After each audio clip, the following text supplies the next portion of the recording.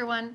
So right now I have a Google Slides presentation. This activity that I want the kids to do is to type in the box. They each have a box for their name, and I want them to read a text, and I want them to pick out the main idea and the supporting statements and then give an overall summary of this text. The problem right now is if I give the slides to them, they might accidentally click on this and delete it, and that would be disastrous because then I would have to find a way to get it back to them. I don't want them to have to worry about moving this around and having to replace it, or if they delete the name box, they might not add their name. In order to prevent this, an easy way would be to make this an image and then add it in as a background so that they can't manipulate or change any of this. So how I can do that is I select the slide that I'm on, come up to File, and over here there's a download option.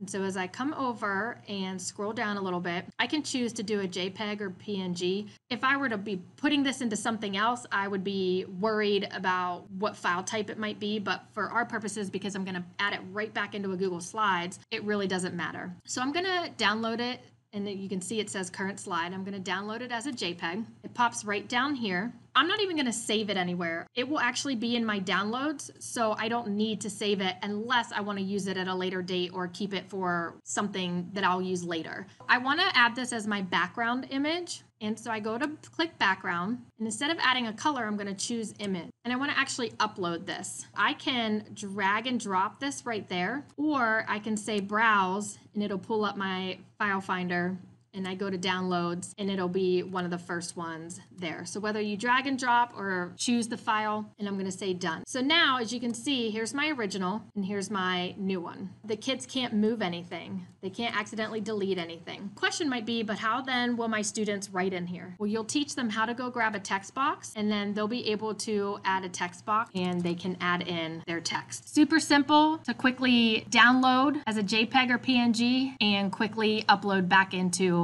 the background.